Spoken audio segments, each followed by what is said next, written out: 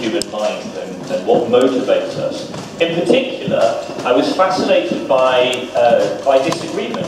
As odd as it might sound, I was fascinated by the way that people who knew each other very well could argue, and from the outside, often about utterly meaningless, trivial things. Huge disagreements, to the point where marriages would fail, relationships would break down. And in the hospital environment, physical fights would often break out when you added in those extra dimensions of loss, bereavement, pain and anguish. So as an observer to this, I was kind of interested, how can we get things so wrong? Around about the same time I saw a magician. It was actually David Blaine, for those of you who recognise the name. It had his first TV special that aired in the UK on Channel 4, and that's nearly 25 years ago. And he presented magic, and it was unlike anything we'd ever seen before here in the UK. Magic up until that point was always about the performer. When you think about, for those of you old enough to go all the way back to David Nixon. so one person's old enough, thank you. I'm wondering if I'm going to get any kids when I mention Paul Daniels. Oh, a decidedly cooler response. Now what was interesting was that Blaine came along and suddenly magic was about the people. The camera was not focused on him and what he was doing, it was focused on the reaction of the audience. And I was captivated by this. There was one particular magic trick that he performed. You have to understand, at this stage in my life, I was 20, whatever, I had zero interest in magic. I had no childhood fascination with the subject at all. I knew how to hold a pack of cards and playing simple games with friends, but that was the extent of my knowledge. And I watched this one particular trick.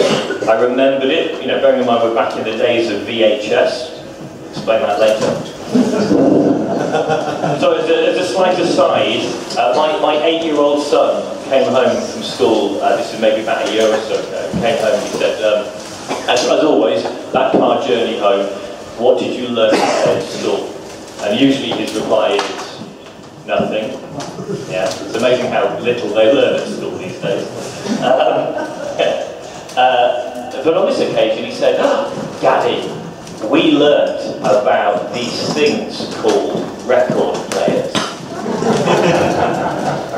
Right? Yeah. They made sound. Okay. What lesson did you learn that in? History? So I immediately went out and bought myself some tweed slippers and a smoking jacket. I don't know, I told you, I warned you I was going to wander off in weird flights of fancy. But yeah, David Blaine, magic tricks. So I went out and I bought a pack of cards. There was only one trick that I remembered from watching it on television, no ability to pause and rewind and store it on a mobile device at that stage, of course. And I just remember this one card trick. And on a train journey from London down to Bournemouth, I sat there and I worked out how to do this trick. And I showed it to my father when I got home. My father's a very sort of sceptical human being. He's a tradesman, or at least he was a tradesman. He was a carpenter back in the day. So he's got that kind of analytical mind. He's not really disposed to emotional outbursts. But his response to this was, he went, "Wow, that's astonishing." My expectation, of course, that he would do the fatherly thing of going, "Oh, that was very good. Well done, little boy," even though I was 20-something. But he was astonished by it. And that gave me this little bug. Now how I differed from many people who maybe were learning magic as children is that rather than starting off by learning sleight of hand, and then finally, as time went on, understanding the principle behind it, the psychology of it, I'd gone the other route. I understood why magic worked before I understood how magic worked, which kind of gave me a different edge to the whole thing. As time went on, I added other skill sets. I added pickpocketing, which might sound like a terribly nefarious skill, but actually there's not a huge amount of difference between the mechanics of, or rather the the psychological mechanics of magic and the way that pickpocketing works. And I'll talk about that in more detail as we go on. And then I added hypnosis. Now this is where something slightly odd happened. And I need to kind of give you this background information before we progress on. I hope you will bear with me. One of the things about magic, and I apologise in advance for bursting any belief bubbles here in the room this evening, it's not real. It's all a great big lie. But magic is a fun thing. It's about our perception. It's about playing around with the preconceived ideas of what can and cannot happen. It's about altering the perceptions of people, feeding in information and withholding other pieces of information, and letting your brain do a wonderful job of constructing a narrative which is designed to lead you up the garden path. But one of the great things about magic, for me, is it taught me the idea that... small time to swear in permitted? Yeah, small, good, okay. It taught me a little principle which I kind of took on in other areas of my life, which was the acronym is TCBB. TCBB. And it's something I like to remind myself of every time I see something that appears on the surface to be incredible in any way. And TCBB stands for this could be bollocks. This could be bullshit, depends on how you prefer. Because one of the things about magic is that you realise that the perceived explanation is often vastly different to the reality. Now there are certain phrases that have fallen into common parlance which are wildly inaccurate, and within magic the one phrase that is used all the time is the hand is quicker than the eye. No, it isn't. Never has been, never will be. But it kind of serves a purpose to continue a narrative that we like to use in hypnosis and magic. Another concept is the idea of seeing is believing. No, that's not true either. And we'll go on to why that might be as we develop this. But as a magician, I learned that the explanation given. So if I do a magic trick, and I tell you how the magic trick is done, you can be pretty much certain in your mind that the explanation is actually part of the trick. The explanation of how I did the trick serves one purpose and one purpose alone, and that is to steer you even further away. Not close. And this is a common thing that's used by magicians, particularly it's used by mentalists, the area of magic which is supposed to mimic the concept of mind reading or telepathy or ESP. And in today's world, which is sort of, I won't say skeptic heavy, but there is a sort of an edge of skepticism which is in the mainstream more and more, or arguably less and less in the last 5 years, but that's a totally different discussion. The idea of all magic being explained because I'm using psychology, mind reading, body language, etc. So let me give you a quick explanation, or a quick demonstration rather. Very, very simplistic. We're not going to dwell too much on this kind of nonsense. But I'm going to look right away over here. Genuinely I am. If you can shut this if you want to, it's not to be a waste of time, but you can if you desire. And all of that might have just been a lie, to be honest. Any way you like, say stop for me. Remember that card? You saw the cards, yes? Could you just take them off and shuffle them? Make sure there's no way I can know what or where the card is. Now, as we did that, genuinely I wasn't aware, yes? Yes. Yes? Is there any way that I could have used a reflection or anything to see what that card was? Are you happy for the people who were sat closest that that was fair? If you want me to do it again, we'll try and make it even fairer. Maybe somebody can come and cover my eyes. If that's... No, are we happy? Okay, so you have a card in mind. Do you remember? Yes, okay, that's good. Don't need these. You can pop those over there. What's your name? Holly. Would you be kind enough to stand up for me, Holly? It makes it a lot easier to see the whole of you. I need you to turn slightly this way. Place your hands out like so. Rest them on mine. Just rest them. Just give me the weight of your arms. That's it. Just hang on a minute. There we have it. Take a nice deep breath in. Okay, we're going to ask you some questions, a bit like 20 questions. I don't want you to say anything at all. I just want you to think of the answers. Think of the answers, okay? So we're going to start from nice and easy, because we can whittle it down through choices. So, for example, the obvious one would be whether your card was a red card or a black card, and you could think now which one it is. And bear in mind, as you think this, I want you to associate it with something. So say, for example, if it was a red card, I want you to think of something really happy, really joyful. If it was a black card, I want you to think of something slightly darker, maybe... Okay, that's fine, thank you very much indeed. So, now we're going to move on to the next stage, which is whether it's a heart or a dime. Okay? So just in your mind, try not to give anything away. Okay, and this time I just want you to think, you know, the idea of the heart being right. The diamond could be left over there. Okay, so just the heart is right, the diamond is left, the weight of that heart. Thank you. Okay. And finally, we can narrow it down to maybe colours and picture cards. So, sorry, numbers and picture cards. And that's all I needed. Thank you very much indeed. So, Jack, Queen, King, or no Jack, Queen, or King, and we'll go for the King of Hearts. Thank you very much.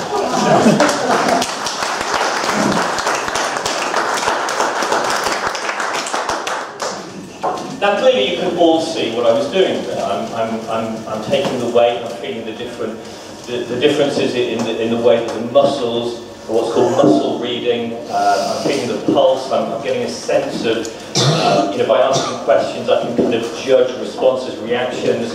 When I make small statements, which kind of sound like I'm making statements, but they're kind of really questions. I'm seeing the way that she responds to those questions, like a little bit of laughter that gives something away. Yes, you can all see all of that. Yes?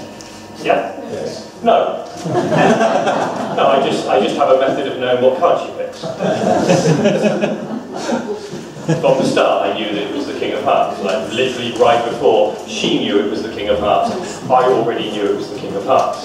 And the rest of it is simply designed to feed in to your expectations, to the things that you'd want to see. I have an audience here who I'm going to assume, because of this, a slightly more of a sceptical nature, a slightly more questioning of the world that we live in. That things need to feel like there's a rationale to it. So of course I'm going to give you exactly what you need. You're still astonished by it, it's still good magic, but I'm feeding into your desires. However, if this said the Association for Generally Woolly Beliefs and Tarot, I would, sorry, no offence to anybody who likes playing cards. If I was dealing with people who had those sorts of beliefs, then the expression of the way that I read that may well have been much more about spiritual signals, things that I was picking up on. Yeah, it could have just been direct ESP. You know, if I felt that I could get away with a power dynamic here, that I could actually be the one in control, almost the witch doctor effect, then it would be done by burning into the person's soul. But the point I'm making here is that the explanation for how it's done does not necessarily add up to how it's done.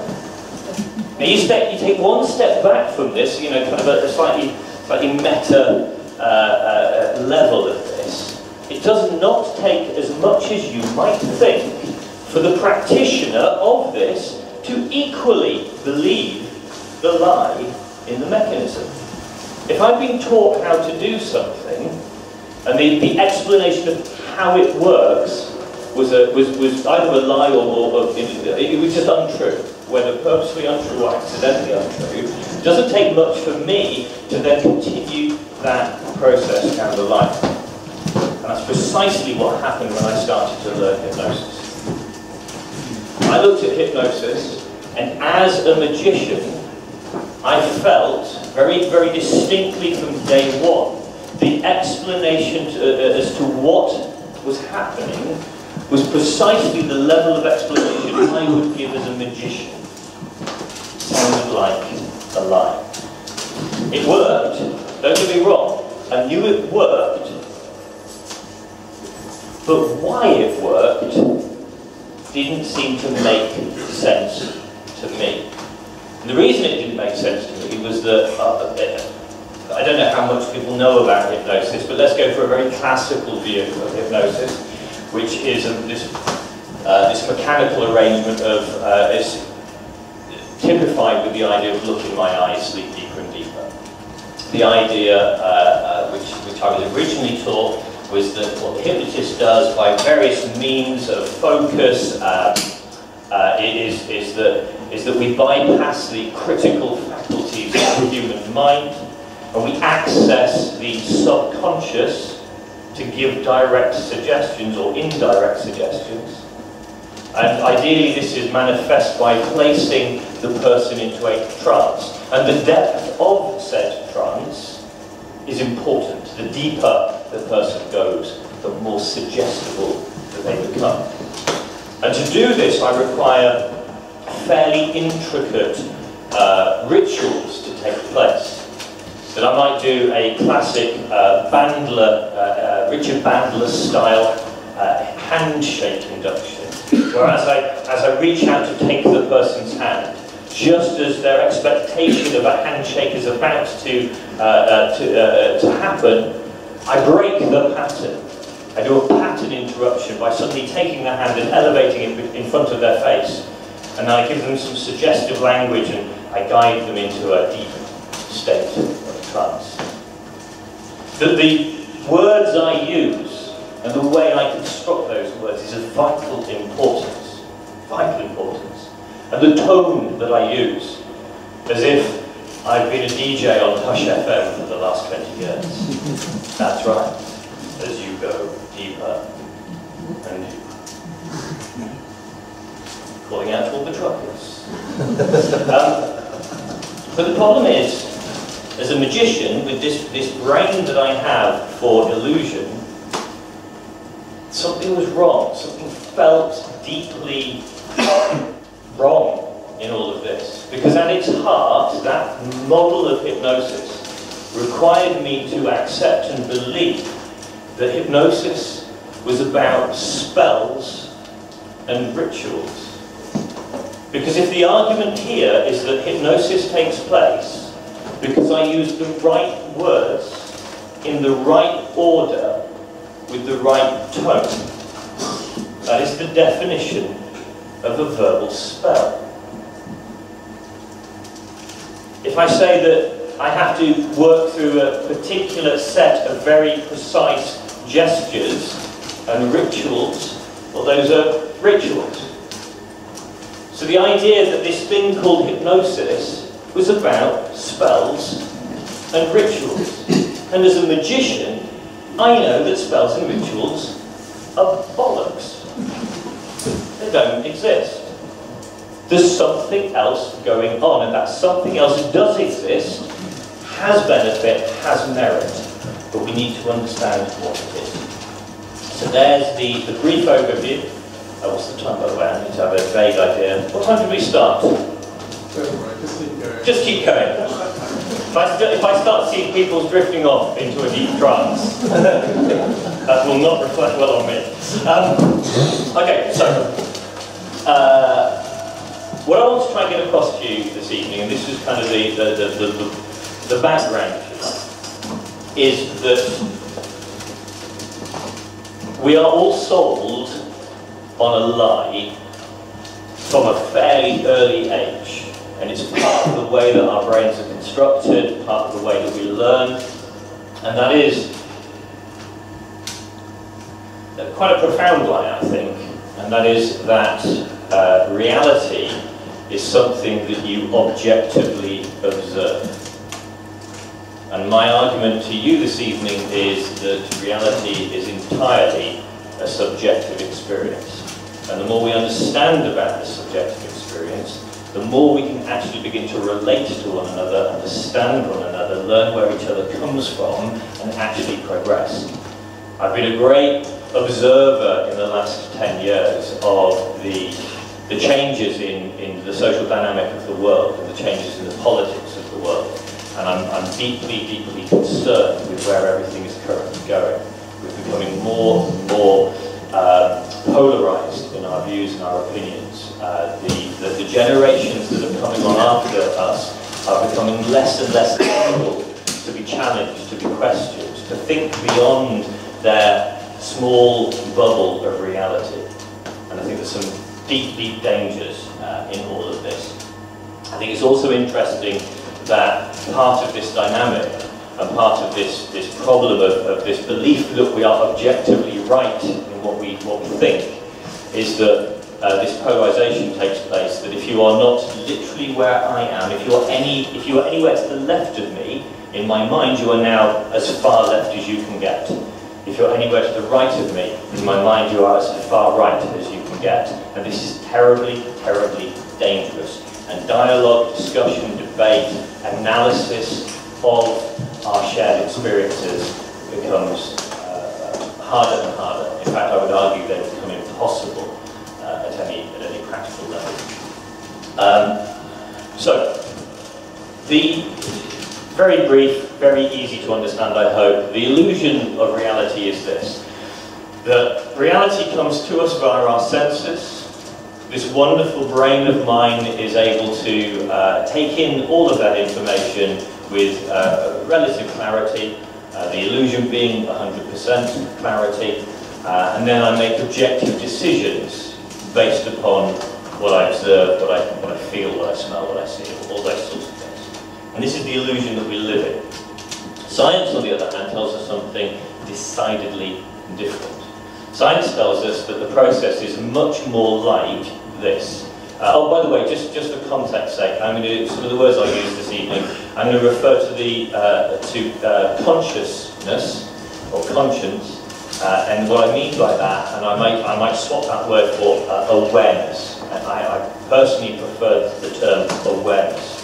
And I'm not going to use the word subconscious, because I think it's a very bad descriptor of what we kind of understand about about this part of the mind. I shall simply use the word non-awareness. So I think we have a sense of awareness and we have non-awareness. And the awareness is fairly self-explanatory. It's the stuff that you are aware cerebrally of what you do and why you do it and what goes on. And the non-awareness is everything else. And the non-awareness is the one that's doing pretty much everything. And science shows us that what happens is that stuff, not everything, in fact very little, realistically speaking, some of what we do filters up to the awareness after the fact, where we can analyse, justify, rationalise what our experience is. There's a very famous test for this, which is very simply the idea of people given paddles. Since we've had fMRI scans, we can do these things. People were given paddles, brain was wired up, there was a stimuli, I think if memory serves correctly, it was a light flashed on, and the instruction was, when you see the light come on, make a decision to either depress the right or the left button. Very simple. Now, because of the way that we can map the brain, what this showed us was that when the light came on, and I went, I will press the right button, the part of my brain that lights up like a little Christmas tree when I have that awareness thought is fired off significantly after the part of my brain that operates this. Significantly after. Every time. Without fail. To the point of the people monitoring these tests could actually knew which button the person would press before the person was aware that they were going to press that button. Okay? A bit trippy in the way that you think, but this is how your mind works. It's still you. Let's be very clear about this. There's no puppet master going on in the background. It's still you. But it's just not happening in the way that you perceive. Reality itself comes in via your senses. But what you experience bears little resemblance to the data that came in. Let's take your eyes as a simple example of this. Right now, you all appear to be able to see all that you can see. That your experience is that your eyes are seeing everything in front of you. But if you've got a rudimentary knowledge of the human eye, you know that that's not the case.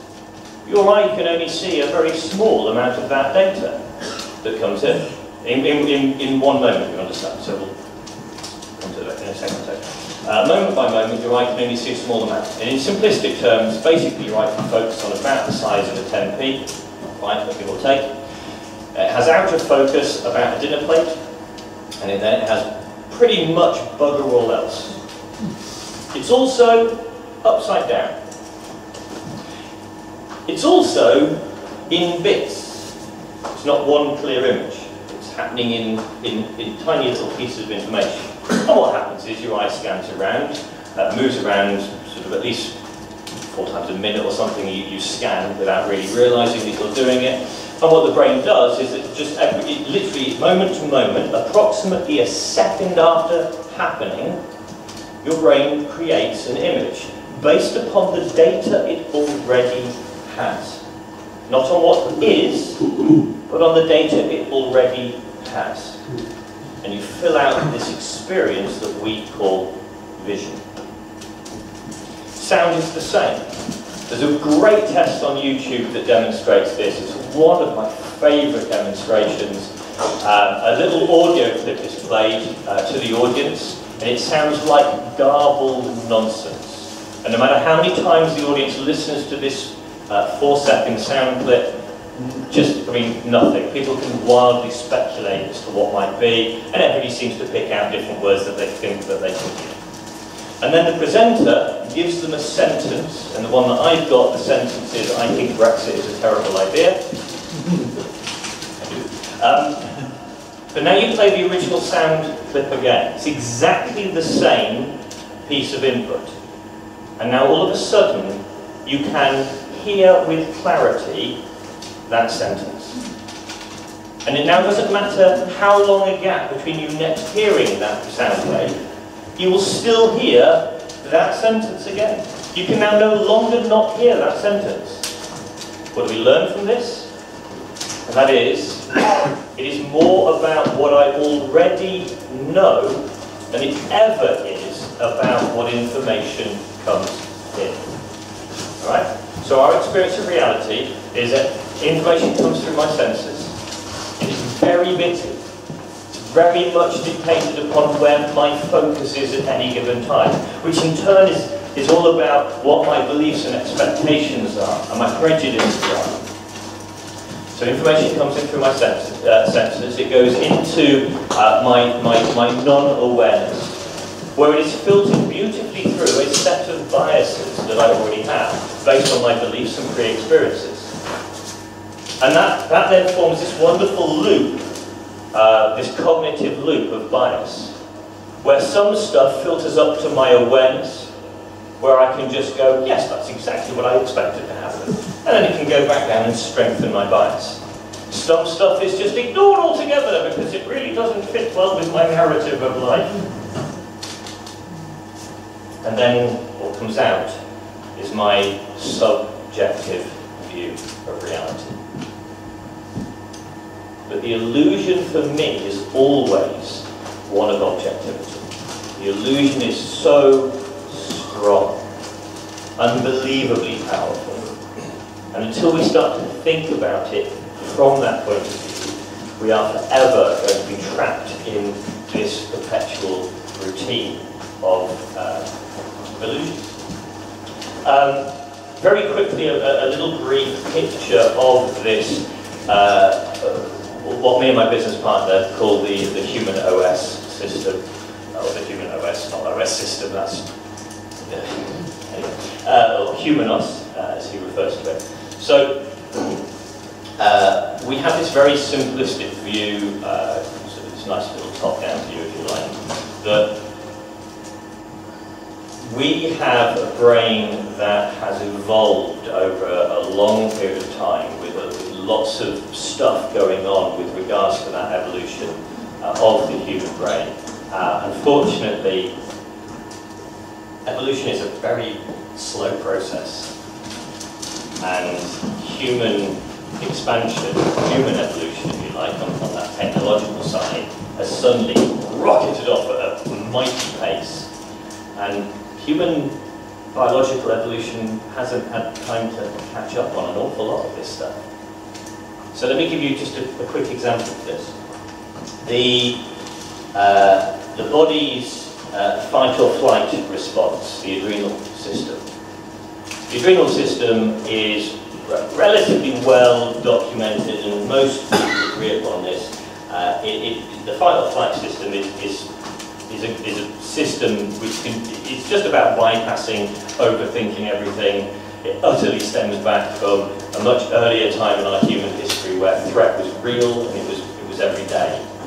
And the idea being, to take it back to the kind of caveman style imagery, woolly mammoth, forget the timeline of whether woolly mammoth was about the same time. Woolly mammoth came out of the underbush, and the human brain had to very quickly make a decision to either stand and fight said mammoth or run like hell.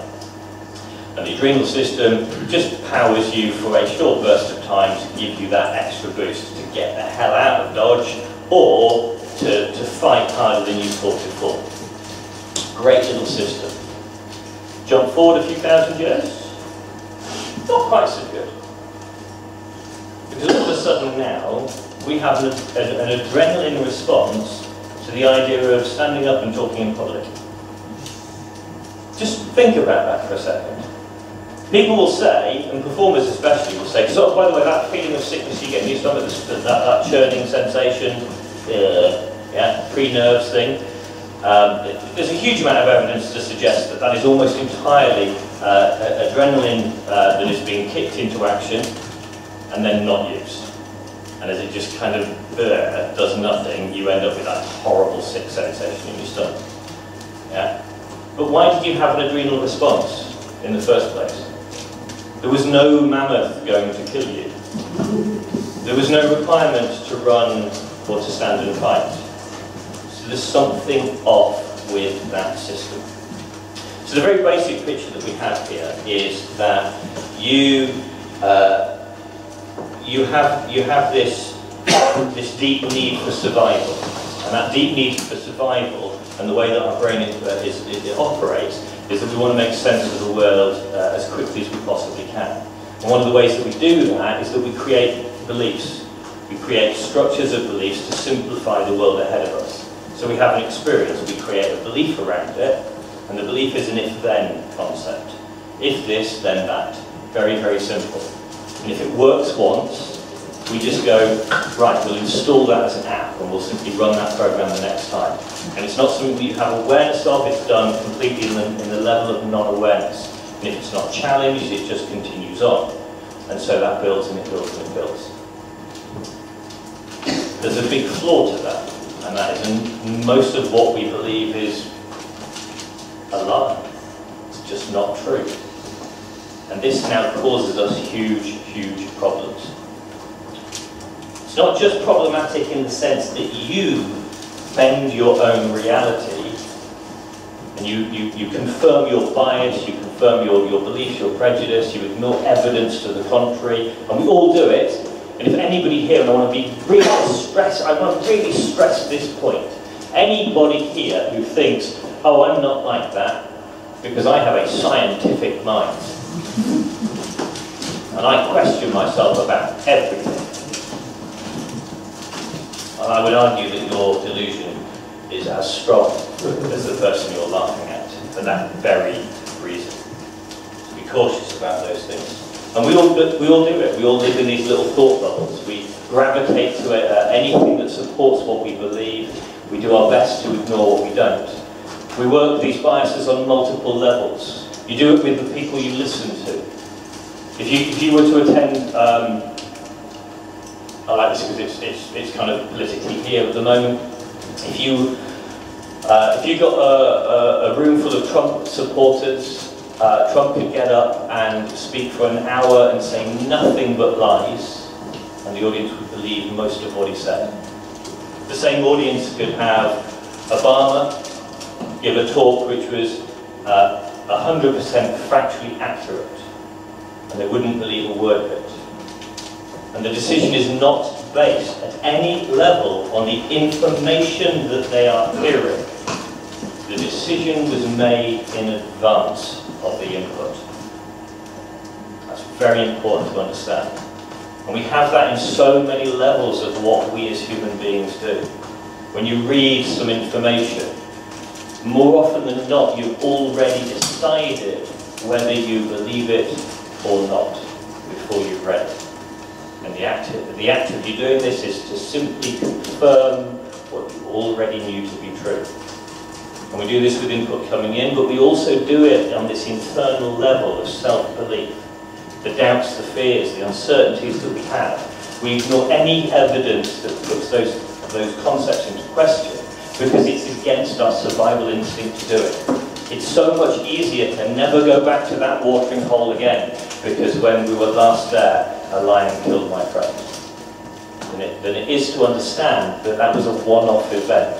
Or maybe if I just went the other side of the lake, I would be away from the danger. We don't think like that because it's against our deepest survival. Our first level Maslow hierarchy of needs part. I think it becomes even more critical when we are in a position where we're allowing other people to manipulate what we think and what we believe. And that's pretty much what my life is about. On a very superficial level, more often than not, I'm just doing it for entertainment purposes. I'm inviting you into this world where you give me permission to toy with your perception of reality for a time, and then you go back to your normal world afterwards. But there's a very small step that I'd have to take to actively manipulate. A very small step. And sometimes time is all that's required. A few years ago, for a TV special that was aired in Germany, a group of us took two groups of people. One group who'd answered the ad saying that they firmly believed in ghosts and the supernatural, and another group who absolutely said, nope, it's all bollocks. It took us 4 days to get that second group of people to experience a ghost in a deeply profound, life-changing, scared the hell out of them sort of way. Yeah? And again, there's that little part of your brain, maybe, that little bias that you have that's saying something like, I'd never fall for that. Yeah, you would. Mike, can you do us a favour? In the bathroom, there's a little box of tissues on the sink. Could you grab those for me? Would you mind? Thank you. So I want to demonstrate this in a couple of ways for you, and then we'll kind of wrap things up with some questions. I've thrown lots of kind of stuff at you. My brain works at a weird level of just stream of consciousness. I hope you don't mind. I hope you've got something of interest from it. But I want to demonstrate a couple of things for you. The first one is, has anybody got a £2 coin, by the way? Has anybody got a £2 coin? Let me just run up here and retrieve said box. And hang on. Okay. Thank you very much indeed. What's your name? Lisa, would you be kind enough to come and help me with something? I promise I will be really lovely and delicate, gentle and wonderful. And ever so lovely. And people, by the way, will spontaneously clap.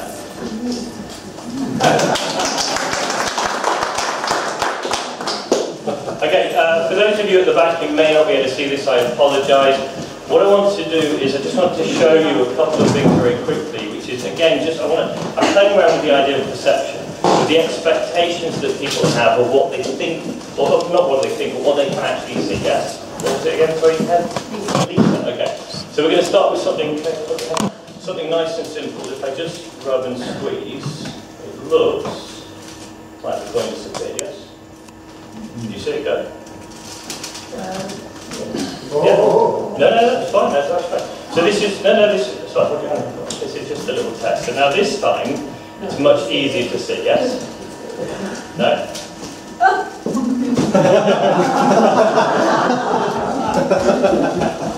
So what we do then? So I'll explain this. What we do. If I just step forward from it.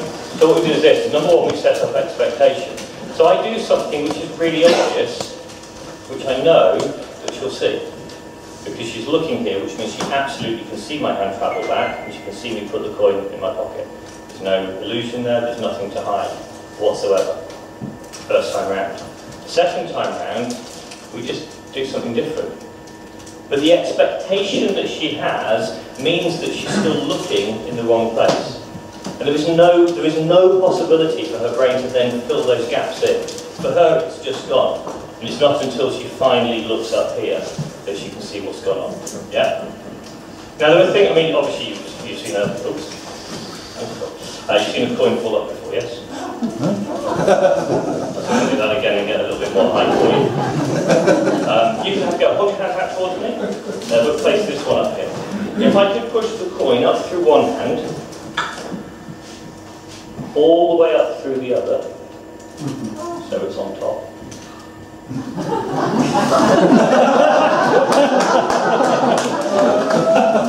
One more time. Squeeze that as tight as you can, squeeze it as tight as you can. If I could take that out of your hand, would you be impressed? Yes. Yes? Lisa, yes? Yes. Open your hand for me. It's easy. Squeeze it nice and tight. Make a light fist with this hand. Can you feel it in this one at the moment? Yeah. Just bend your elbows slightly, that's it. If I can get it from one hand, you've got a tight grip. Knuckles going white. If I get it from one hand across to the other one, would you be impressed? Yes, I would. Yeah, did you feel it go? If it's on your shoulder now, would that be a better trick? No. So what we're doing here is we're actually overloading your system. Yeah? So we're playing around with this idea of giving you too much information. I'm purposely bombarding your mind with questions and statements, which makes it much harder for you to watch what's going on. Okay? This then just becomes all about timing and nothing else. You with me? So right now, you may have lost sort of sense of where the coin is. Where's the coin? Still in your left hand. Okay, can I get you to do you mind? Make your hand. Did you at any sense lose the coins? No? No, I have this one. Okay, fair enough. Could you hang on to that over there? We'll try, do you mind if I just use this? Yes? Tell me what you can see. Yeah. What can you see? A ring on the back of your hand. Yeah? Just a ring, yeah? So if I get it just there, what about now? A ring on your arm. Just the ring on my arm, yeah? And how about there?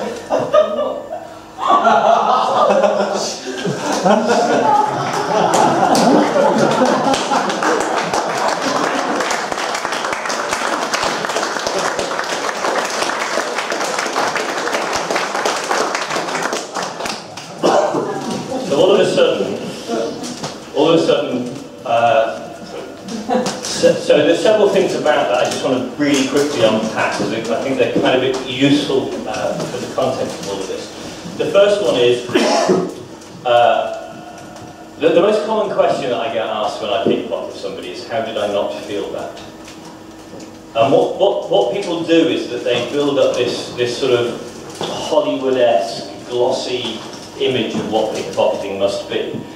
The idea of you know, the hand sort of deftly reaching into the jacket and taking the wallet out, and it's this silky smooth thing, you know, just like fingertips. And we have this image of you know, the Artful Dodger learning to pickpocket with a suit with bells on it to make sure that he could take the wallet out without ringing the bell, and all of these kind of images. The truth is we don't need any of that. The way that you pickpocket is you put your hand in the pocket, you take the item and you pull it out. The only thing I have to be certain of is that your attention is somewhere else. That's it. Nothing more. Now my job as a theatrical pickpocket is arguably slightly harder. I'm not, you know, going up behind somebody in a train station and just deftly sliding out a wallet while somebody's not paying attention. I'm inviting you up to pick your pocket. I'm telling you, I'm going to do this. I'm advertising my skills, but I can still get away with it. Why? Well, it's back to what I said earlier, that only some things filter up from your unawareness. Most of it doesn't. And if it's not required, if the brain is using too much of its processing power of awareness somewhere else, it will just choose to ignore what it sees as being irrelevant. Some of that's done by desensitizing you. There was lots of touching going on. Most of it you're not aware of, because people aren't aware of it. Actually, hold that thought, this is kind of cool. Simply dislike people being in their personal space, in their little bubble. Yeah? Would you mind, just because you're closest? Very quickly. So what's your name? Maggie, just stand there, just there. Perfect. Okay, right. Very quickly, just relax. I'm not going to do anything to you. I won't steal the damn thing. Trust me. Right now, I'm outside of your personal space. Yes? Okay. So as I come closer to you, I'm still outside of your personal space. I'm still outside. I'm just on the edge of your personal space, and I'm now inside. Yes? Yeah. And you can feel that sense of wanting to pull back slightly, and the discomfort. But now I'm on the edge again, and now I'm away and safe. Play text two-step. All good. Can I get you to turn around, folks? See that thing there for me? Can I get you to place like it? Perfect. Can I hold your hand? Hold your hand. I want you to look at the little cross in the centre of your hand just there. You got it? Perfect. Just stand there. Okay. Take a deep breath. And just put your hand to the side. You can just put your hand down. Did you at any level feel uncomfortable just then? But anywhere as much as when I walked towards you? No? But notice the difference.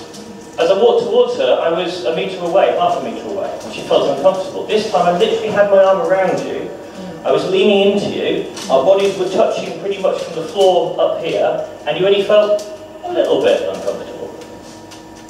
That doesn't make sense, does it? Except for the fact that I gave you instructions, and you had some focus. It also was because we didn't have eye contact. So when I came, so from here, we've got eye contact and that's really uncomfortable. All we do is I just lose eye contact. I just literally come underneath this radar that you have. And now, as long as we have a shared point of focus, you don't feel the same sense. Thank you very much. Down. So as a pickpocket, what I'm doing is I'm playing around with your sense of awareness. I'm dipping in and out underneath your radar. I'm conditioning you to the touch and the experiences that you have. And I'm also utilising the fact that your body purposefully ignores as many sensations as it possibly can. Or rather, it doesn't allow them up to your awareness. Because if it did, they would drive you mad. As an example, until I mention it, none of you are aware of the sensation of your underwear. And now you all are. Don't worry, that moment will pass. That's the point. If it was always flooding up to your awareness, it would drive you mad. You'd just be driven nuts by your body rubbing against clothes all the time. So as long as we can just keep it down in that sense of unawareness, we can bypass all of those things, and I can manipulate, I can steal your watch, I can steal your wallet, I can steal the tie from around your neck and the belt that you are wearing. And if you are one of those people who thinks, I'd never fall for that, we call you a mark. I've got time? Yeah. Two more very quick demonstrations, one small one, and then we'll get to the big fun one. Who here is really attentive? Who here is terrified of answering that question? Perfect. Would you be kind enough to have a little sit just about there? You could walk across, you don't have to fall, it's fine. No. Can I get you to just hold on to that? That's fine. Now before I do this, are you aware of the trick with the paper ball? Perfect. And so I need to lean forward just a bit from the flare. Can you see this clearly? So before I do this, you're all going to see this. I want to be very clear, you're all going to see this. So clear, you can see that clearly? I'm going to place it into my hand, close my hand around it, give a little wave, and the ball will vanish. Okay? Yeah, but come closer for me. I'm going to place it into the hand, give it a little rub, like that, a little squeeze, and the ball will vanish. Did you see it go? No, we'll do it again. We'll do it again. We'll do it again. That's it. Nice and close. So I'm going to roll it into a ball. It's going to go into my hand. Make sure you can see this. Give it a little rub. Give it a squeeze. There you go. We'll do it one more time. One more time, make it a little bit bigger.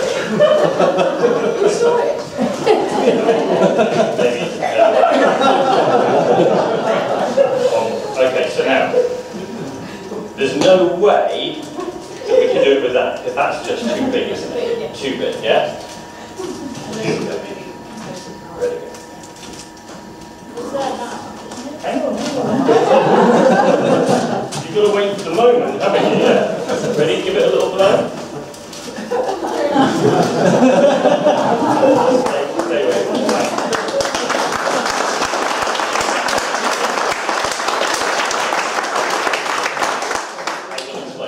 I will explain. So, either that, or we can all agree never to tell her how it was done. No, okay, that's not fair. So let me very quickly explain. So remember right at the beginning we talked about the visual awareness of what we think we can see versus what we actually can see. Okay?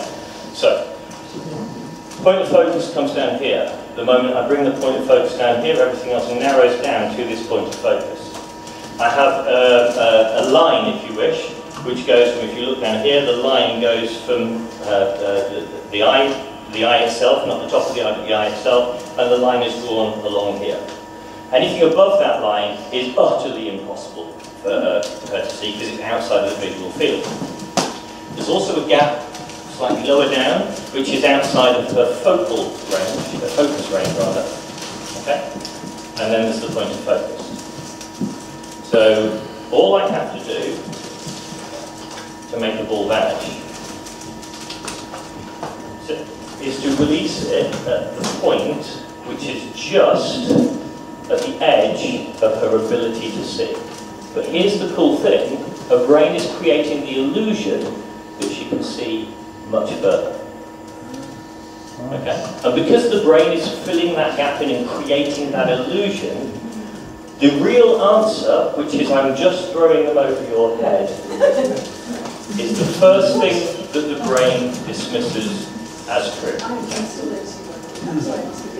No. So literally, I am. So don't look down, look up at me. Yeah? So literally, I'm doing that.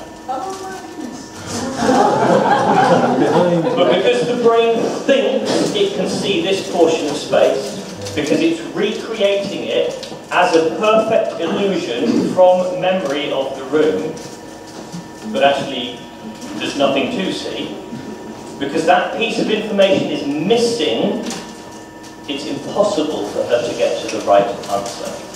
And the right answer is the very first thing that her brain dismisses as possible.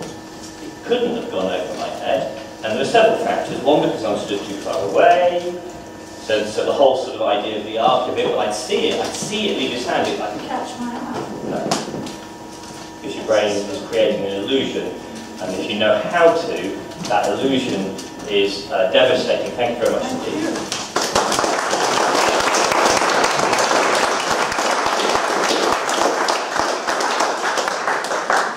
So my job, this is critically important, my job as a magician is never to fool you. My job is to create the ingredients, the environment, the information for you to fool yourself. Because if I can get your brain to do all of the heavy lifting, we create a perfect illusion that you can't escape from. That's my job. Same job as I have as a hypnotist. So very quickly, what is the time? Are you enjoying this so far? Yes. I'm allowed to carry on for maybe 10 more minutes? Yes. Okay, good. So very quickly, I'm gonna, because of time constraints, as a show, I usually start by throwing the ball out and we randomly bring somebody up, but I just want to condense this down. But I will explain it as I go along anyway. We're going to do some hypnosis, but it's not what you might think. So if anybody has here any expectations of somebody falling into a trance, sleeping deeper and deeper, none of that's going to happen because it's not required. That's not what hypnosis is. That is effect, not cause. We're going to look at cause. But we're going to do a quick thing because I just want to find somebody who, I don't like the idea of finding somebody who's suggestible, because every human being is suggestible. I just simply want to find somebody who's not going to be resistant right now, just so I can demonstrate this quickly. Okay, so for that, if you don't want to join in, just don't join in. Simple as that. There's no magic spell going on. I'm going to give you some information. I'm going to give you some ingredients, and I'm going to invite you to play this game. If you choose to play this game, fantastic. If you choose not to, I don't care. I don't care. It's not a problem.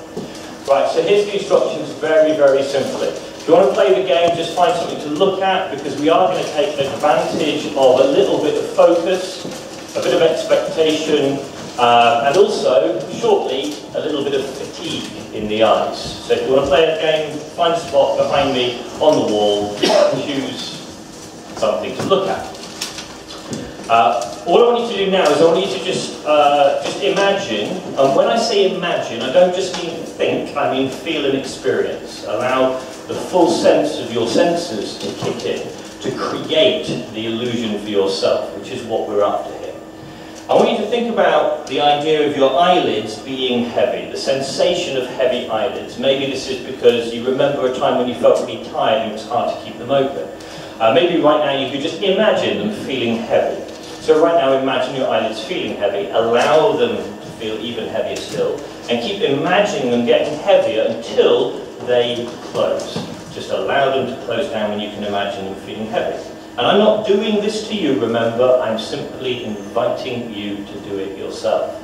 Any of you who are still staring with your eyes open, you're just fighting yourself for no noticeable reason at all. Okay? So right now, you should, just because you're allowing yourself to think and feel something, you should allow your eyes to close. And now I want you to continue imagining them getting even heavier still, and even heavier still, all the way to a point where you can't lift them. Imagine your eyes, your eyelids right now are so heavy that you can't lift them. Imagine not being able to lift them. And imagine not having any way to break out of that they are so heavy that you can't lift them and there's nothing you can do about it. And when you're sure, when you're certain you can't lift them, try and lift them and find you can't. And no matter how hard you try, they just stick, glue, lock, way down tighter and tighter. Really try, genuinely try as hard as you possibly can to open your eyes. Right now, if you cannot open your eyes and you're genuinely trying, just lift your hand into the air so I can see. Just raise your hand. If you're really trying, that's it, that's perfect. And now simply stop imagining that you can't open them, and they'll just open. Just imagine you can open them easily and clearly. Your eyes should all be open. Yes? Any of you still with their eyes shut because they weren't listening? Good. Perfect. The chap right in front of me in the blue, your name is? Jonathan. Jonathan, the crowd will go wild and cheer and applaud as you come up. Please, thank you very much.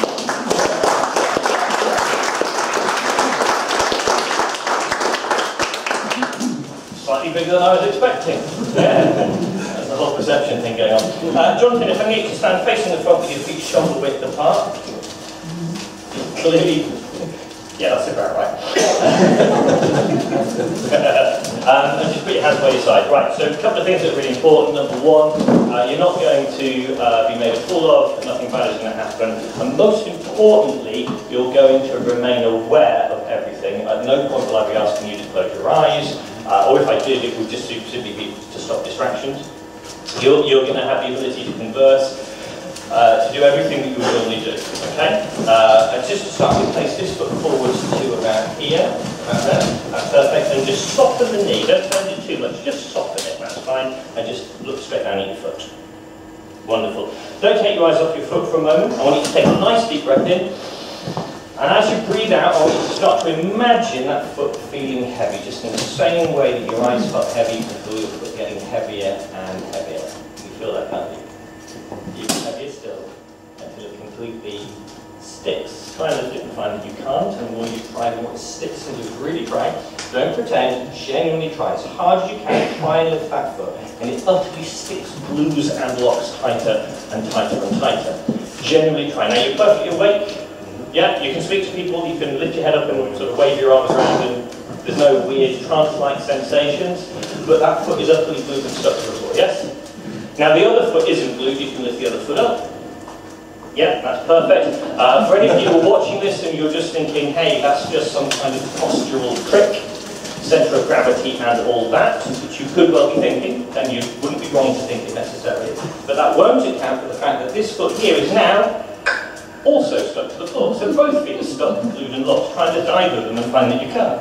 Really try, genuinely try and lift either foot. I mean, you're a big, strong guy, Jonathan. I want you to really give it some belly. Try as hard as you can. Now, the heels and the toes could stick twice as hard now, like they were anchored down, like cemented into the ground, and you can feel that there. Really try and lift them. I find that they were even more stuck this time. In fact, 10 times as stuck as they were the first time. Again, some of you might simply be thinking, well, maybe it's still just a postural trick, but that won't account for the fact that this hand here is stuck to his head. In the same way that his feet are stuck, his hand sticks tighter and tighter, the fingers stick, the thumb sticks. In fact, the entire palm of the hand glues, locks, and sticks even tighter. And the more he tries to move his hand, the more it sticks. Try it and find it sticks even more. Now, I don't know whether the feet stick more than the hand, or the hand sticks more than the head. It kind of doesn't matter to me at all. But they're all stuck up, they are. Yeah, they are. Now, I can move the hand easily, look, but if I put it back, it locks 10,000 times as tight. Now, he really does try and lift it this time, but still he can't. Really try. Yeah, and it sticks even more. Now, is it the fingers stuck more than the palm, or the palm stuck? Fingers stuck more.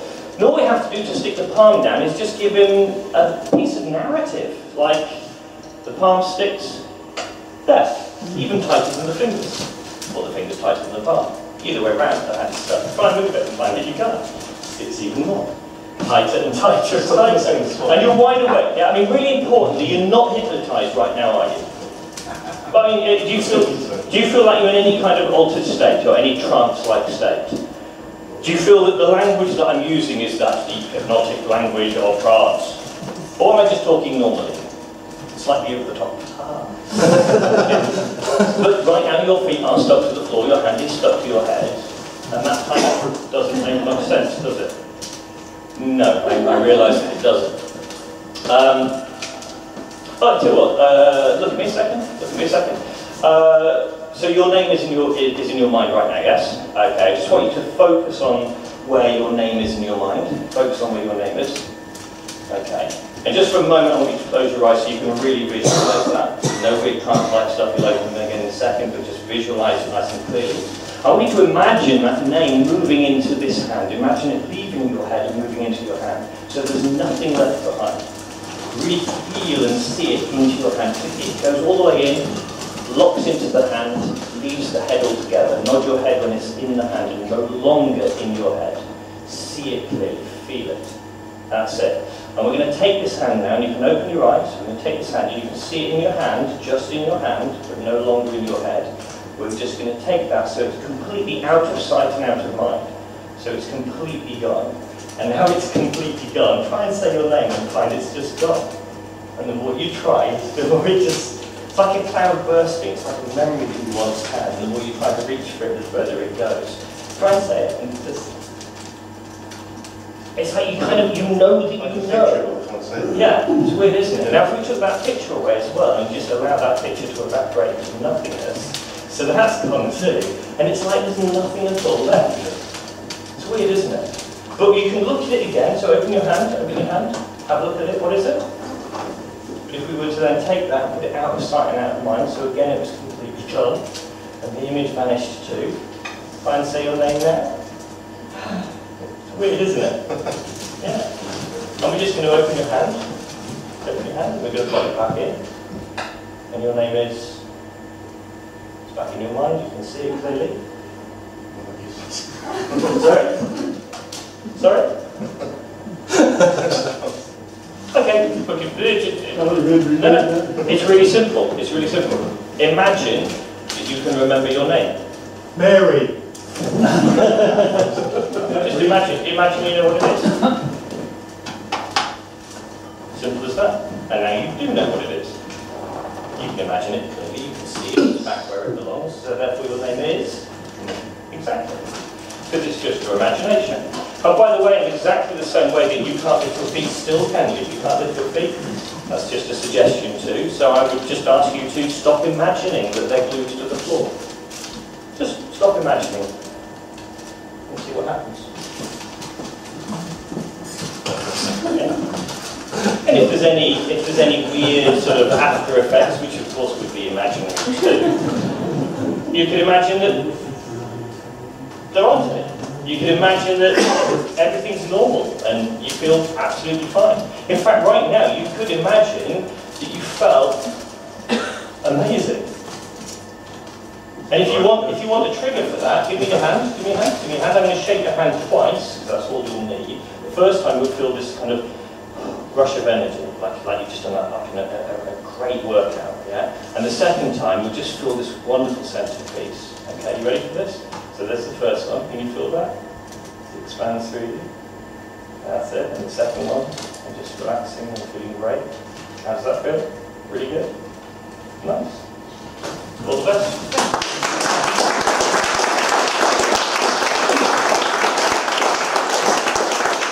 So very, very quickly, I just want to explain the very brief outline of what that's about. Okay, very brief outline. So we'll keep it nice and simple. We'll go for the idea of the foot stuck to the floor. Alright? So, what we do is this. I ask him to imagine something, but I want him to think and feel it. I don't want him to just be up in his head, in his awareness, getting all tied up with what's and whys and wherefores.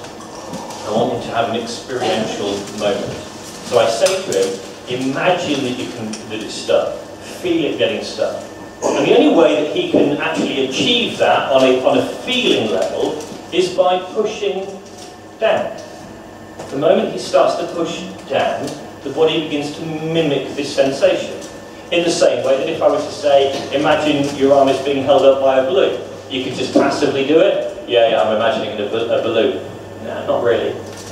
Or I could really imagine a balloon was holding my arm up. And to do that, I would allow the weight to go out of my arm. I would soften everything. I would allow the muscle balance, all the sensations, to give me the illusion of my arm being held up. And it doesn't take long for my imagination to really conjure the sensation that my arm is floating. I'm no longer holding my arm up. My fingers maybe go slightly tingly, and yes, I know that's partly to do with the fact that the blood is just flowing back down my arm again. But even that sensation just feeds in to the illusion that my hand is being held up. I know I'm doing it, so I can stop. Okay? So here's the point. He feels and he knows that he's pushing down because he's creating the illusion of it being stuck. So he knows he's doing this. The only thing that needs to happen for this to turn into a phenomena of hypnosis is for the information that he's pushing down to stop coming up to his awareness. The moment he stops being aware that he's pushing down, but continues to push down, he now has a foot stuck.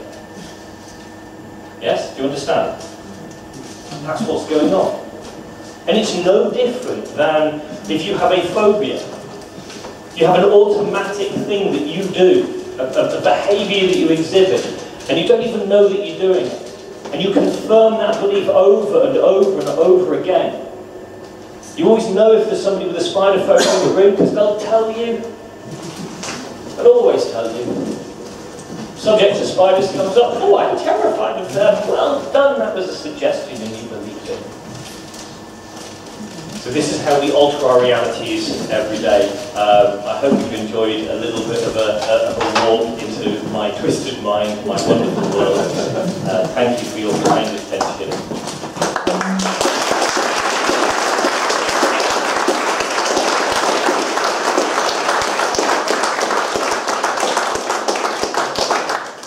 Okay, we're not going to let James go just yet. So we've got a green mic coming round. So front of you, and just hold it nice and steady, point it at your mouth, and then we'll be able to hear you. So does anyone have any, I think Victor, is it Victor at the back? Victor, yeah. Yeah, has a first question.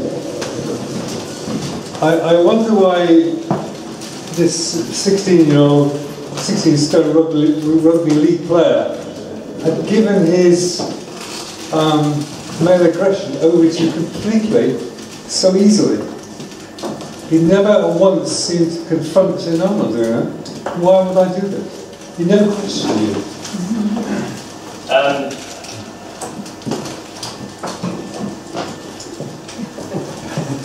Well, the reality is he gave consent. He gave consent by the very fact that he got up and walked to the front. Didn't have to, there was no coercion there. I acted as if it was a slightly foregone conclusion. I just invited him up as if he was going to come. Why introduce the element of doubt when there was no need? I know what I'm going to do, and I know that he's in no danger in me doing it. So there's no lie on my part. I invited him up. He chose to stand up, and the very moment he chose to stand up, lots of those barriers crumble away immediately. Yeah, but he'd given up on his fight or flight, didn't he, completely, for some reason? Right, so again, the misunderstanding here, and it's part of the illusion that I'm creating. Remember what I said earlier? And I used the context of magic, but we could flip it to the context of hypnosis. My job is not to hypnotise you. My job is to give you the ingredients to hypnotise yourself. I was not controlling him. I was inviting him to give up control to another part of himself, at most. I'm tapping into something that he does every day, all day, effortlessly. And that is working on a level of happening rather than doing. I just asked him to imagine something to the extent that he felt like it was happening to him, rather than he was doing it. But he did all of it. All of it. Now the framing of it is such a way that I want it to feel easy, effortless, non-confrontational. If I'd have worn the cloak of the Dark Lord, the I am the hypnotist, fear me, I dare say that him and most people in the room would have said, piss off. We're not doing that. Because it's the wrong context for that to happen. And I personally believe they're all the wrong context for that to happen. I dislike that style of hypnosis intensely because it's unnecessary and it also loses half the audience straight away. But he gave consent, I made it easy. I hope that answers the question, so I'm rambling again. Thank you, David. Leading on from that then, what makes some people, I mean, I didn't feel any of the heaviness or anything, my eyes were open straight away. Am I less open to suggestion than, I don't want to suggest that being exactly open to suggestion, but is it that, or what is it then that makes some people more prone to it than others? It's context more than anything else, and it's the narrative that you have yourself. So, there are a number of reasons why people don't respond to hypnosis, and it's kind of a multivariate equation, if you like. It's more complicated than just one thing or two things. But most commonly, one reason people don't is because they actually simply didn't understand the nature of the instructions. Remember what I said to you before, it's less about the input coming in and more about what's already there. So if you have a set of beliefs around, not specifically hypnosis, but around the sense of self, if you're the kind of person that doesn't like the idea of somebody else controlling them, that you have a narrative going on inside you, which is one of strength and independence, and I don't do what other people tell me to do. If you're a heterodox by nature, then that narrative is playing out. That's all that's going on. That narrative is just playing out. It doesn't make you less suggestible. It just makes you less suggestive in certain context. But the irony being is that you are responding to suggestion all day, every day, from a myriad of sources. It's just the ones that confirm your beliefs and feed into your narratives that you accept, and others you reject. But the principle behind it is the same.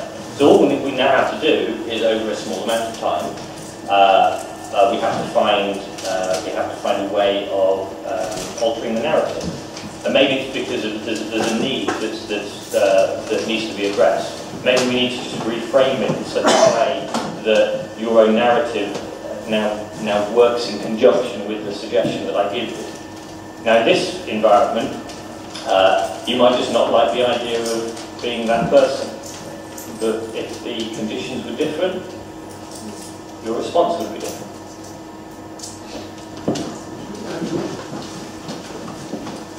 Sorry, it's really virtually about the same thing. That I'm a therapist and I have colleagues who work with hypnosis. I have not trained in it, and so I've never experienced it. And I thought this was a fantastic opportunity, once you asked us what to do with our eyes, to experience it. So I was really keen for it to happen, and it didn't. In a way, I didn't understand the instruction about what do you mean, imagine your eyes are heavy. Yeah, precisely. I tried to, but nothing happened, and I was really disappointed. So precisely what I said, the most common reason is that simple sense of not quite understanding what those instructions are. Now, in the time span that I had, which is why I said, I'm running out of time. In my head, I'm thinking I want to get to the Q&A and give the opportunity to ask things.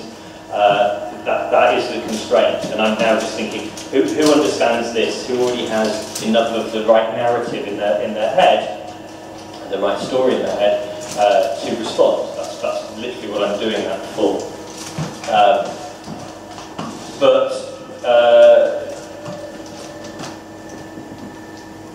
So either it's because you don't understand the instructions, which by your own account that's largely going to be what it was about, or because it can be a mixture of course, because the context feels like it goes against a belief in that, which is what I said a moment ago, which leads to the third part, which is just the idea that you're thinking more about what and why, you're analysing the moment more than doing the moment. Yeah? Analysis paralysis. Unfortunately, it's one of those things that in that moment, if you're thinking, like, is this working, what's going on, etc., that's actually taking you away from the experience itself. And the experience is about just sort of doing. So think about the idea of this. Do I have the capacity to imagine my eyes feeling heavy to the point where my eyelids shut? If any of you are saying no to that, then you've just overcomplicated something which is literally as simple as that. Yeah? Just that. Yeah? Feeling my eyes, just imagining and allowing it. Yeah? So change it slightly from imagine to pretend. Act. Think as if, feel as if, act as if. No difference. The imagination is an as-if model. If it's anything, it's an as-if principle. That you've got layers of imagination, you've got that kind of just contextual thing where I just think of something, but I'm not really involved in it. And then there are other things that I imagine, which I have a deep, resonant feeling about, and all points in between. And I'm simply asking you to take something which is just this idea of imagine, but give it that as if. Yeah? Imagine your eyes feeling heavy, think as if they are getting heavy, feel as if they're getting heavy, and act as if they're getting heavy. And the answer to that is you go no different than just pretend that you can't lift your arm. It's not hard. You just go, I can't lift it. And there's degrees of how active I am in that experience. And the thing that gets in my way, more than anything else, and it's the thing that gets in the way in life, generally, and that is a contrary belief. And the contrary belief is often simply a case of can't. The irony, by the way, of the belief I can't getting in the way of you achieving something, and that is precisely the suggestion I gave you.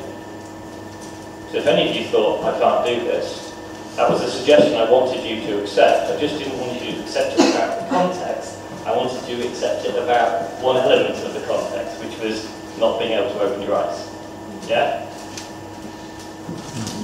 if it doesn't, we can chat. Okay, a number of people are asking, well, Jonathan, you wanted the mic. Can you give the mic to Jonathan? And who else is waiting? Yeah, just let me know who else is waiting for questions. Lisa, Sally, Peter, Paul. Okay, well, it's probably going to be enough. If you can keep your answers a little bit shorter, that'd be great. That'd be annoying. But yeah, Jonathan. Yeah, what I found interesting was it's much harder to imagine my name than it was. I think about the feet more. It's easier. There's a difference in like sensory perception. So because I'm using my eyes rather than moving my feet, sort of thing. Is there a difference there in what I can and can't? Yeah. Sort of like stop myself. Yeah. So idiomotia is always going to be significantly easier to achieve than something which is which has deep resonance of meaning ultimately. You know, the idea of not being able to lift your foot is fairly abstract, and it's just it's basically an idiomotor response. Largely, it's a cataleptic sensation, it's nothingness. But forgetting your own name, well, that comes with a resonance of meaning, a sense of identity, and there is potentially a threat connected to it. Some people struggle. Some people can do all sorts of wonderful things with hypnosis. But things like name amnesia are a struggle. Number amnesia is not a problem, happy to let go of a number, and the effect for that would be if you got somebody to imagine the number 3 didn't exist, and count their fingers, they'd go 1, 2, 4, 5, 6, 7, 8, 9, 10, 11. And then we're all confused, because they already know they have 10, but now they've counted 11. It's very amusing. But yeah, names, but flip that round, I hypnotised a mathematician not that long ago in a show. And could she let go of the number? Not a hope in hell. They were too important to her.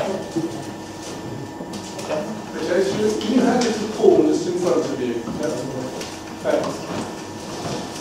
One question would be, where does people who are more body aware come into this? What effect would body awareness have on your results?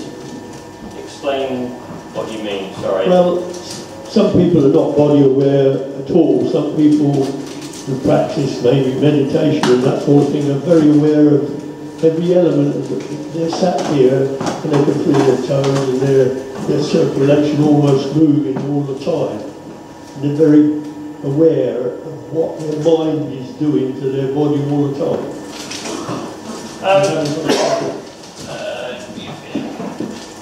The truth of the matter is, it's always about the person and fine-tuning.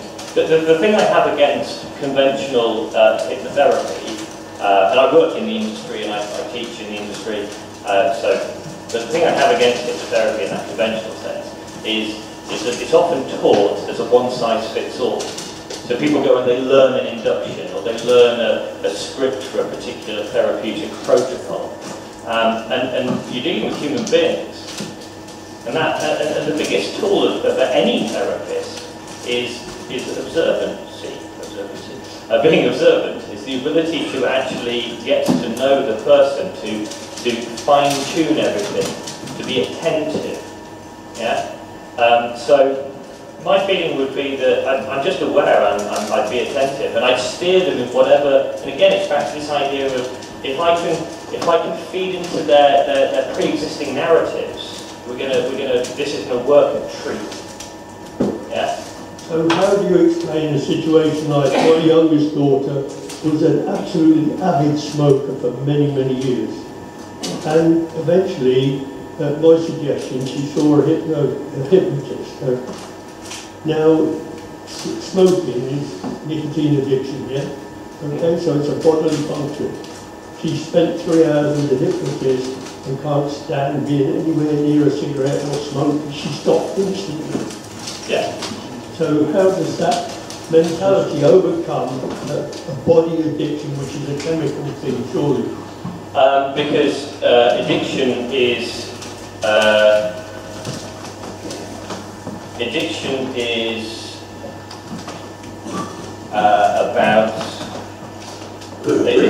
a community problem, not a chemical problem.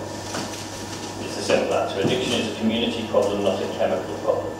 The chemical side of addiction is far less vital or valid even than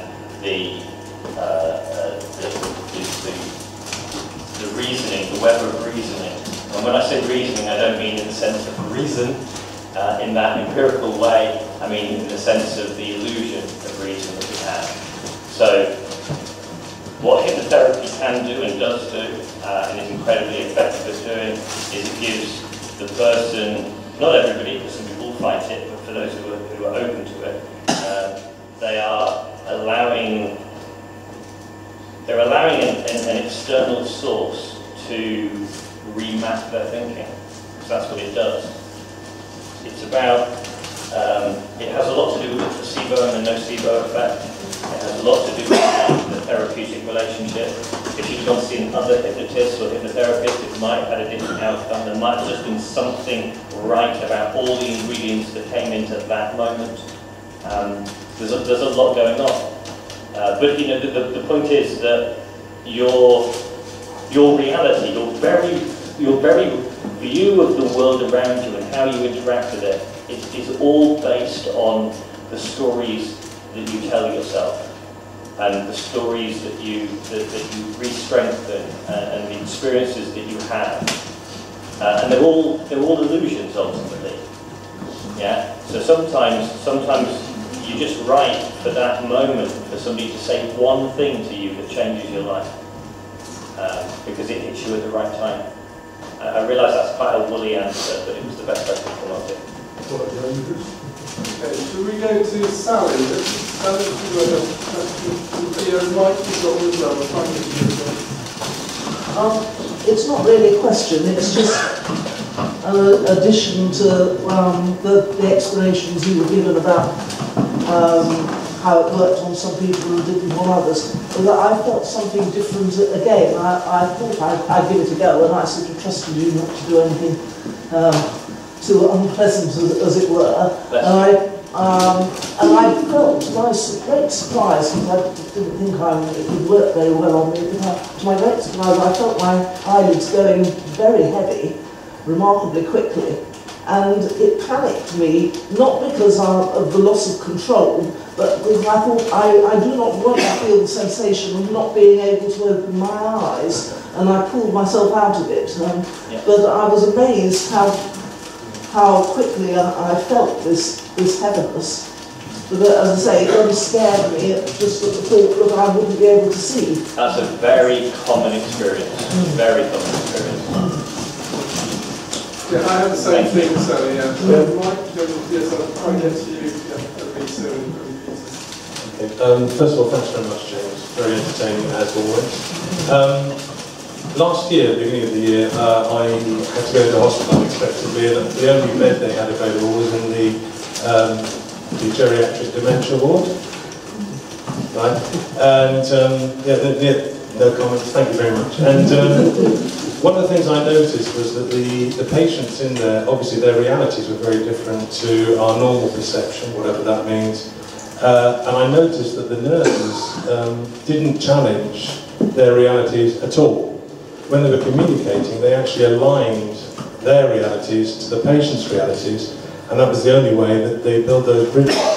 Now, you mentioned that you'd worked in mental health nursing way back, and I'm just wondering if that sowed the seeds for what you're talking about this evening, because you're talking about, to a degree, alignment of realities or reinforcing realities. And I just wondered if you had any observations on that. Good question. So there's that old story of the guy driving down a road in the countryside. He's a bit lost, and he pulls up next to a local who's sat chewing an ear of a corn on the fence, and he says, "How do I get to X town?" And the guy looks up and he says, "Oh, if I was going there, I wouldn't start from here."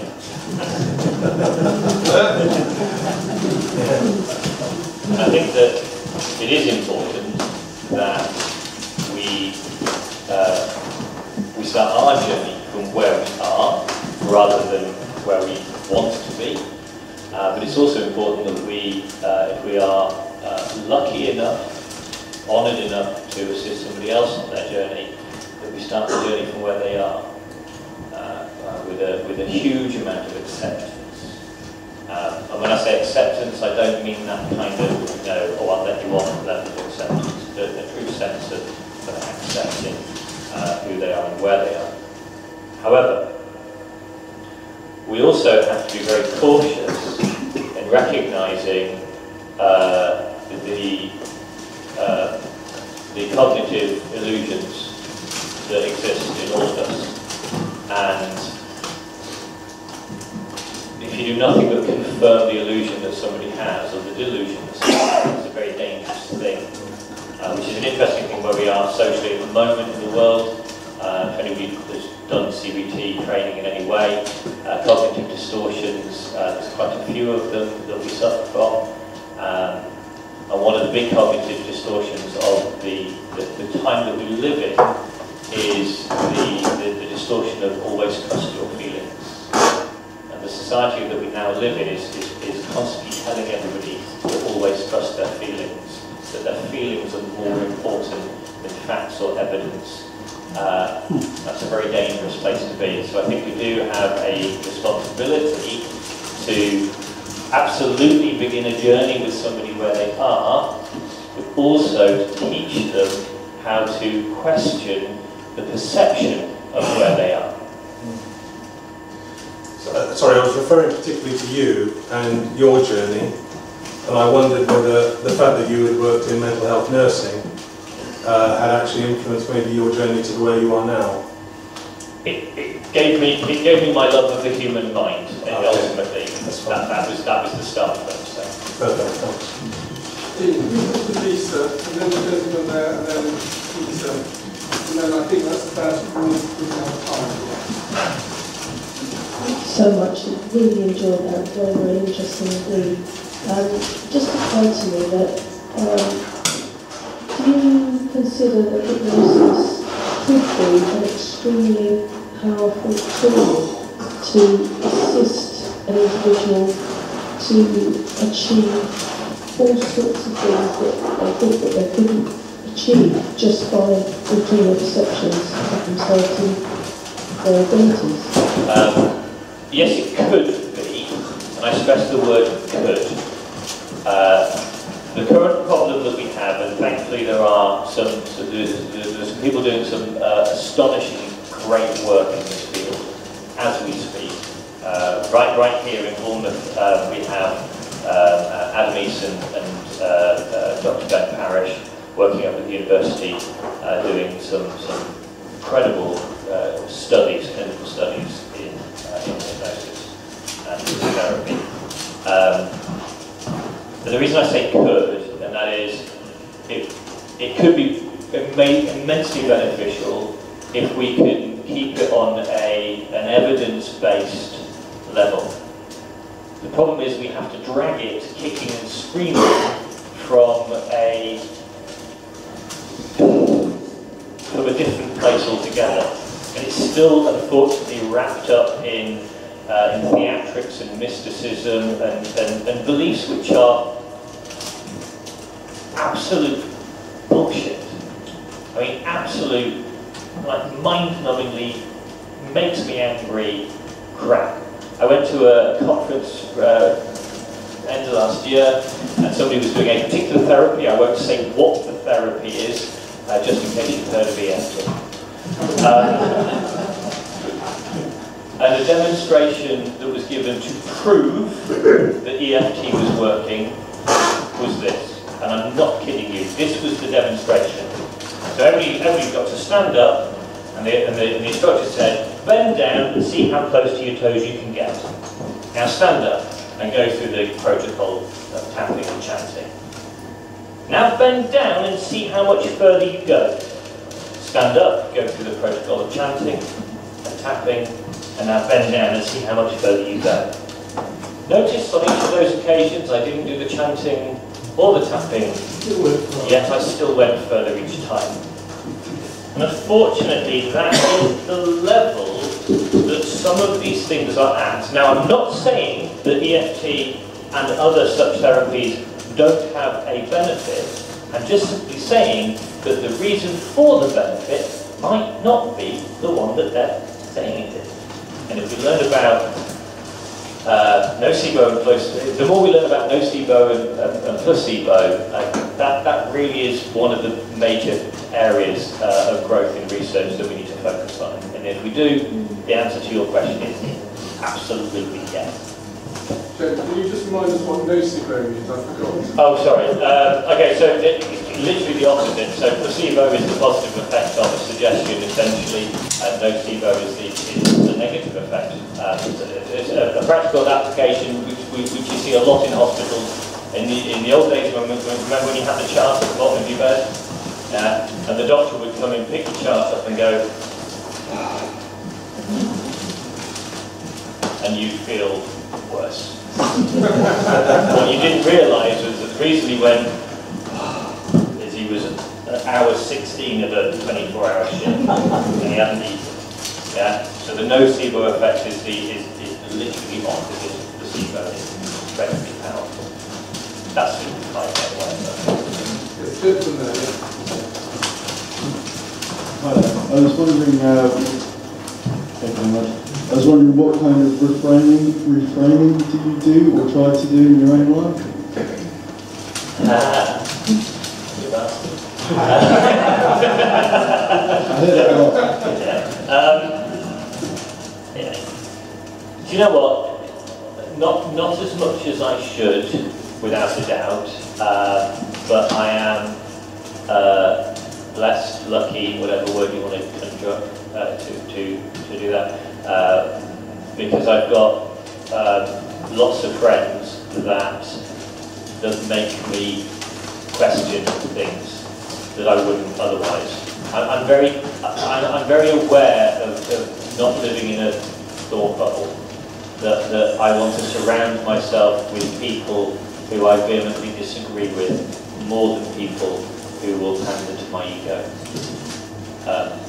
So yeah, I mean the truth is, what I believe about lots of things today is radically different to what I believed 5 years ago, including about myself. And if you meet me in another 5 years, I hope that I've changed my mind again.